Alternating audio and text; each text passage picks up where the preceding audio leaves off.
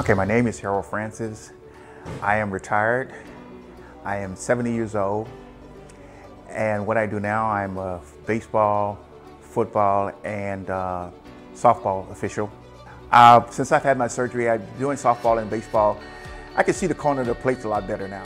I think the coaches sometimes get upset because I see things that I shouldn't be seeing, but that I should have saw before, but I do see them now. Dr. Tedman is a very good doctor. She's personal. On behalf of NeoVision Eye Center staff, we welcome you to our center and let's help you see beyond your imagination.